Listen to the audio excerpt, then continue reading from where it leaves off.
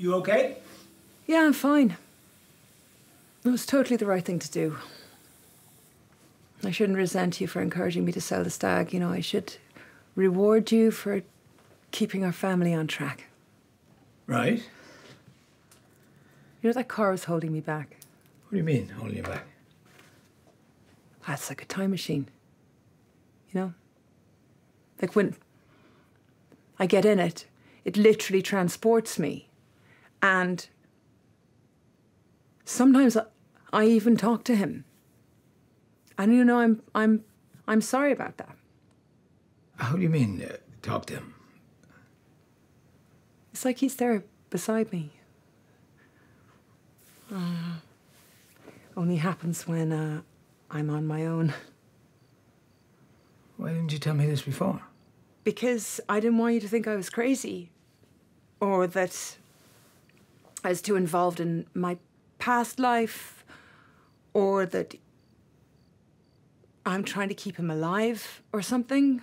I don't think you can control things like that. I have a sweater of his in the back of my closet that I keep in plastic.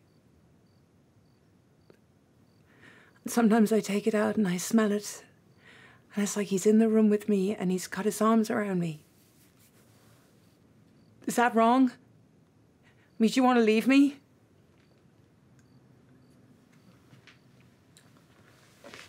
For some folks who lose people, it can be a real challenge to keep them alive. They heal quickly and get on with their lives and feel terrible for it. For others, it's almost as hard to keep them dead. They won't leave them alone the rest of their life. It's love and grief, baby. There are no rules. Does it bother you that Michael is still so present in my life? You loved him at the time he died, right?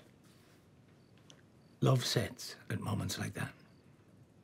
Grief, hopefully, fades. And memory, eventually, but love... I knew how much you loved him, gone into this. I'm a grown-up.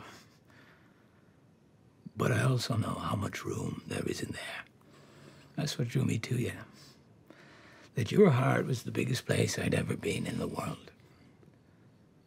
I knew that from the way you are with people, my parents, patients, daughters. And if I got one little part of that, well, that was way more than I ever expected in life. You mean that? I have a cup, chipped and broken, in the office, belonging to my mom. I can see her at the window at home, refilling endless cups of peppermint tea when I was a kid. I don't know why, but it just, well, transports me.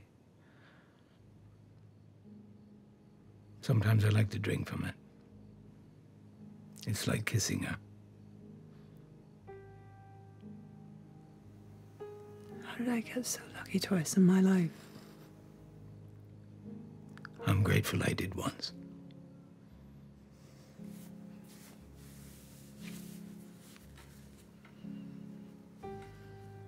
Let me tell you something.